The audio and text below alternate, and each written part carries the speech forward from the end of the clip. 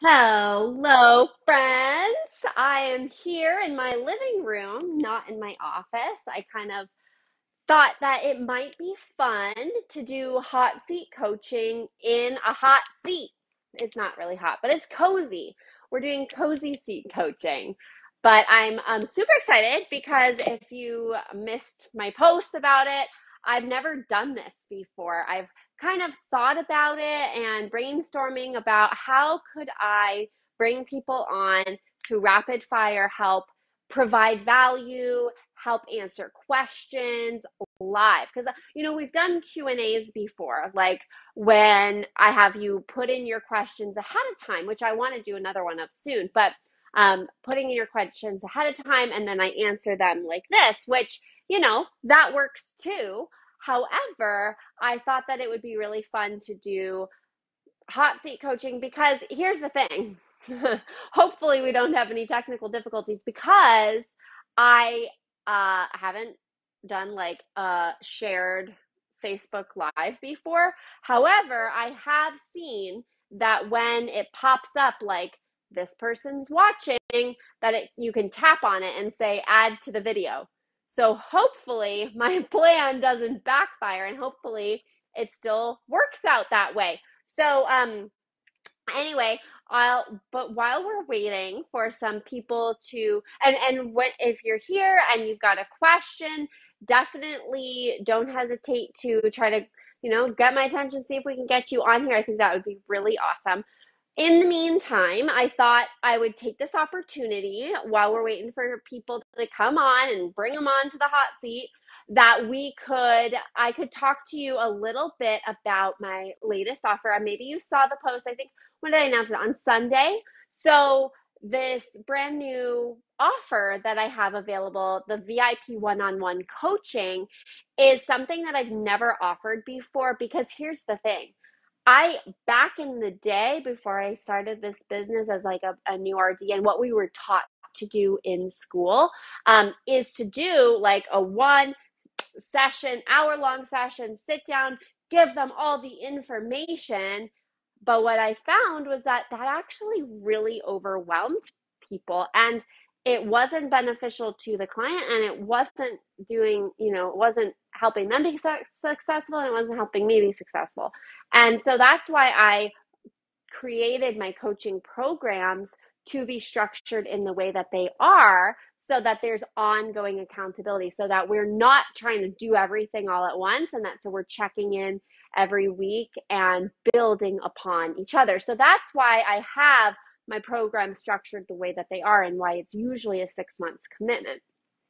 However, in the, what has it been now, a year and 8 months, maybe a year and 9 months, no, 8 months, that I have been working, having this business and providing nutrition coaching online to people, I really saw this need for basically like to dip your toes into the water. Because here's the thing, investing in yourself is scary, especially if you don't really know if you click with the coach, if you like the coaching style, and kind of like getting that taste before having to commit to 6 months. And so that's why I wanted to create this new offer of, okay, let's sit down for 60 minutes. Let's iron out whatever questions you want to ask me. Let's come up with a really specific roadmap, and I'll help you create this plan for you to reach your goals, and kind of having this plan so you feel a little bit more confident moving forward. And then if you do choose to further invest in a coaching program, actually the entire cost of the VIP intensive, which is $149, will be used as a credit towards your coaching program. You don't have to go to a coaching program. You can just do the one-time VIP, come up with a really great plan. I can help you with macros. I can help you with meal planning. I can help you with workout routines. There are so many different things that I can help you with, whatever questions you have.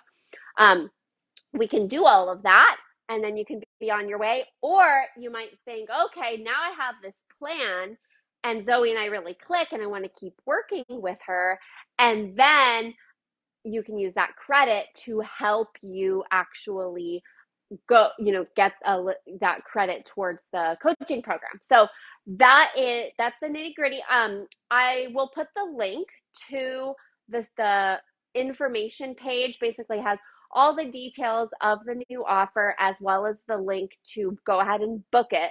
So I'll put that link in the comments. If you do have any questions, please don't hesitate to reach out, because this is for you. Honestly, like, I really wanted to create an opportunity that was at a lower price point so that you didn't have to feel like you're committing to too much all at once, and to dip your toes in so you feel super confident. And so I'm really, really excited. This is the first week we've been promoting it. So hopefully you take advantage, and we will be talking soon. So far we don't have anybody here to be in the hot seat coaching, but don't worry. I had one of my really awesome graduated clients. She actually texted me that she was on her way home from work and she wanted to be able to make it live, but if she wasn't able to, if I could go ahead and answer her question. She had a couple different questions. So this will be the perfect opportunity. I'll go through her questions, and then hopefully we'll be able to pull some other people onto the hot seat coaching, and we'll get your questions answered too. All right. So Peter has a couple questions about weight loss. So I'll go ahead and bring you on the video and you can ask your questions.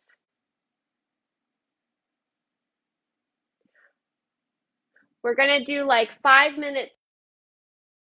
So make sure you're ready to be camera ready. And we will get everybody going. So we're going to do like 5 minutes per person. Still says adding. All right, great. So we're doing 5 minutes per person. And what question do you want to spitfire hot seat coach style? I had a question about the base metabolic rate. They say that the less calories you eat, you're going to lose weight faster, right? But like if you're prepping, if you cut the calories too quickly, then your base metabolic rate lowers, and then if you start eating more calories again, then you get the fat back. I'm a little confused on that, basically. Basically, just like, how are you supposed, what's the proper way to lose weight? Because if you just cut the calories way too fast, then you'll lose a bunch of weight, but then your body's going to basically just like, that's going to be normal for your body. Okay, I got your question. It's a great question. It's something I talk about all the time. So the basal metabolic rate is basically how many calories your body needs just to stay alive. And we can calculate that using your height, weight, age, sex. And then that just is like, all right, if I were to stay in a bed and stay alive, how many calories do I need?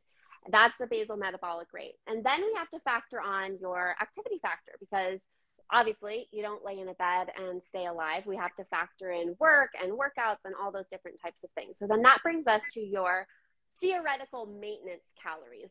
And I like to say theoretical because it's just on paper. Basically, what calculations say and what real life says are oftentimes different.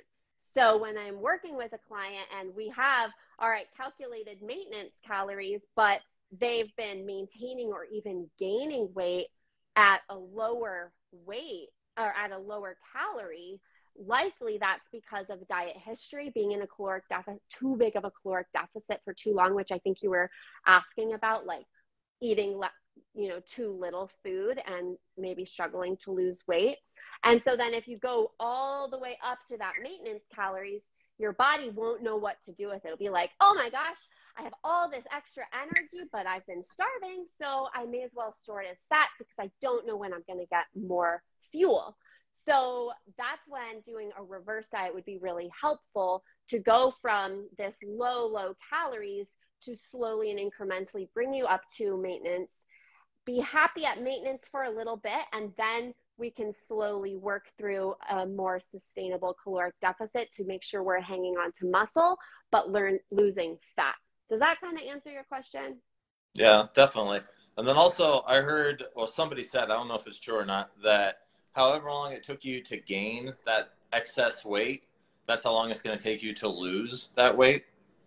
Is that true, or can you lose weight fast? Like if it took me or it took somebody 5 years to gain 40 pounds of fat, is it going to take that person 5 years to lose the 40 pounds of fat, or can you lose it quicker? I've heard that before too, but I definitely usually shoot for a pound to max 2 pounds of weight loss per week. So, you can do it faster, but I really encourage people to recognize that, hey, this isn't going to happen overnight. And if you want it to actually stay off, that's why we don't want to lose weight too quickly, because we actually want those pounds to stay off. That makes Okay. sense. Yeah, That sounds better great than, question. yeah, thanks. All right, I'm going to bring Julie on now. All right. So we will, okay. All right, Julie, you ready? Oh, and can't join your broadcast at this time.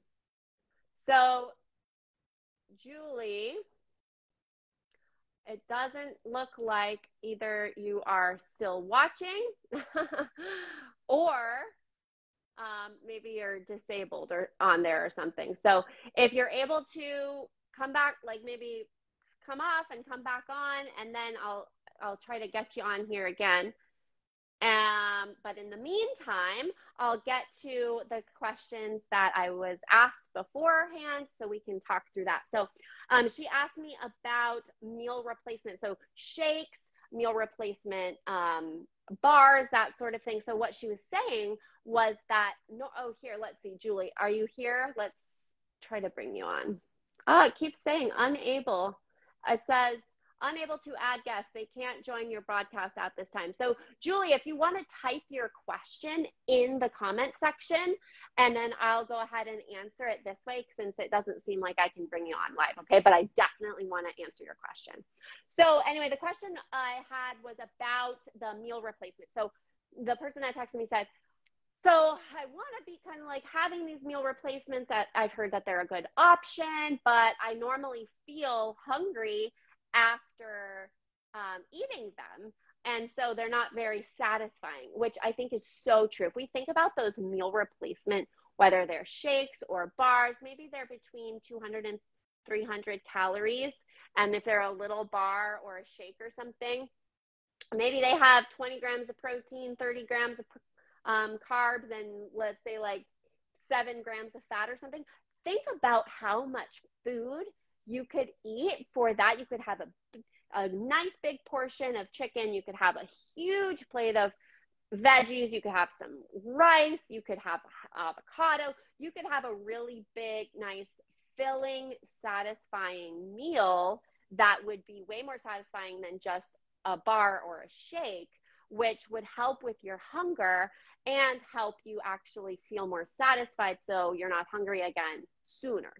However, I definitely think that having like some sort of bar or shake could be helpful to kind of keep it more as a snack to tide you over, not as a meal replacement. I think that meal replacements backfire because you end up being hungrier and then overindulge later on, or maybe you like feel super hungry and so you're less likely to portion control. So I would rather you eat more food, a bigger volume of food for those same nutrients to feel more full and satisfied. And then if you're really wanting to have some sort of protein bar or shake, maybe adding a piece of fruit to it, or even just having it by itself, but more as just a snack in between meals. That would be my main recommendation. Because if we think of meal replacement versus just a protein bar or shake or whatever, the meal replacement is going to be higher in carbs, higher in fat. And so it is going to truly try to mimic more of a full meal. Why do that if you could actually eat a meal and have to have your body do the work of digesting it and feel more satisfied? So that's my take on the meal replacements. And then the other question that you had was about the menstrual cycle. So you were saying, what are some other considerations, nutrition and fitness wise, while on the cycle besides eating iron-rich foods? Because that was something that you mentioned. So yes, iron-rich foods, red meat, but also you can do plant-based source of iron such as spinach. But with the plant-based sources of iron such as spinach, it's important to pair that with vitamin C because it actually helps with absorption. Because plant-based iron is not as bioavailable in our body. It's harder to absorb than the animal source of iron. I'm trying again to see if I can bring Julie on because maybe she's gone. You can put your question in later if you watch the replay or something. But so plant-based iron is less bioavailable, not as easily absorbable as animal-based iron. But if you pair some of your vitamin C, whether that's some lemon juice or you have orange slices on your spinach salad, something like that, that can really help with the absorption. Something else to consider with the menstrual cycle is like cravings, right? Like maybe chocolate cravings or those sorts of things, or you're just kind of craving like comfort food. And that's normally because the blood sugars are unstable. So we really want to prioritize making sure that you are stabilizing your blood sugars throughout the day and getting balanced meals with protein. And I know that probably like when you're craving something, the last thing that you're wanting to eat is like a balanced meal with lean protein and complex carbs and fruits and vegetables, but it's actually going to make your body feel so much better. And by nourishing it and keeping those stable blood sugars and energy levels will definitely make those cravings actually go away. Because when we get a sugar craving because of low blood sugar, it's because basically your body is trying to bring up your blood sugar as quickly as possible. And the easiest way to do that is to basically give a craving of something sugary, because if you eat something sugary, that's the fastest way to get your blood glucose higher, because it's, like brought right into the bloodstream, and there you go. So if we can kind of avoid having those low blood sugars by having balanced meals throughout the day, not going too long without meals, making sure you have multiple macronutrients with your meals, that will help with stabilizing those blood sugars. And something else to keep in mind, not necessarily nutrition related, but more exercise related, is that I know that for a lot of people, exercising while on your menstrual cycle is not really something that you want to do or that you do. However, I will say that there is plenty of research to show that exercising can actually help with cramps, because you're actually moving your body and it can help move stuff along, if you will.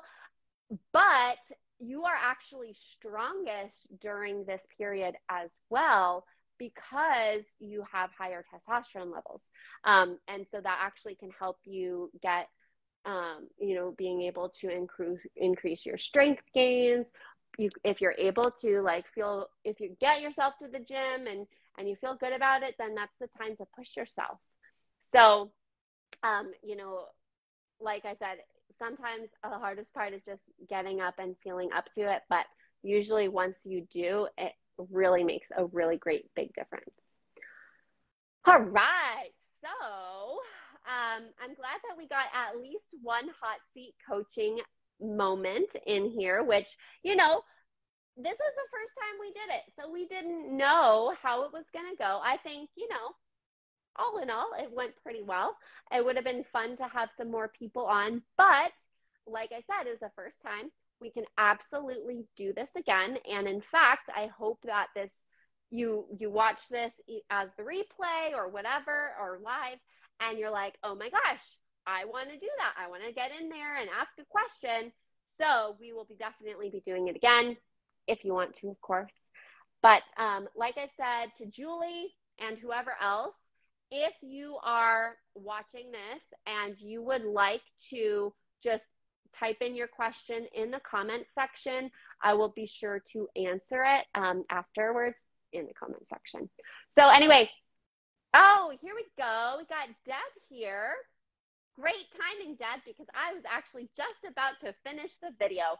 So if you have a question ready, I'm going to pull you into the video right now. So hopefully you are camera ready and get your questions ready to be answered. So we are adding you to the video, Deb. Hopefully it works. Just says blinking, adding. So we'll see. I'm excited, so it was good timing.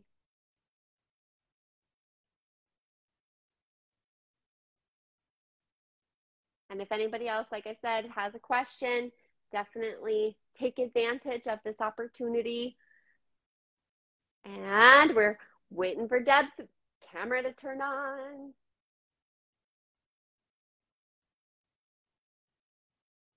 Well, maybe. Maybe not. If you want to type your question in the question box, Deb, you're more than... we got her. Yay. Well, welcome. How are you? Thanks. Good. How are you? I'm good. Well, I'm super glad that you're here. I don't know if you heard me say I was just about to close out, so you had perfect timing. So what is your question? What can I help you with? I don't have any questions. I was just going to listen. Oh, okay. Well, yeah. All right. Well, if you can think of anything really quickly while you're here, I'd be happy to answer. But if not, that's okay too. No. Yeah. No, I just was on just listening. Okay. Wonderful. Well, maybe go back and watch the replay later on, because we've got some goodies in the beginning, of course. But I will X you out of here, so you're not on camera anymore. Thanks. Thanks for being a good sport. Uh-huh. Okay. All right, everybody. Well, on that note, well, that was fun. We got to have two people in here. We got some questions. Sorry, I clapped. I'm sure that was super loud in the earbuds. I've noticed that the background noise with the earbuds are super loud. So anyway, hopefully that wasn't super loud clap in your ears with that microphone. Anyway, I hope you guys have a great rest of your evening. If you're watching this and you have a question, be sure to ask it. If you'd like to see me do this again and you want to be pulled in for hot seat coaching, definitely let me know, because I think that this could be a really great addition to our group and continue adding value and helping you guys get to those goals. So have a great evening, and we will talk to you later. Bye.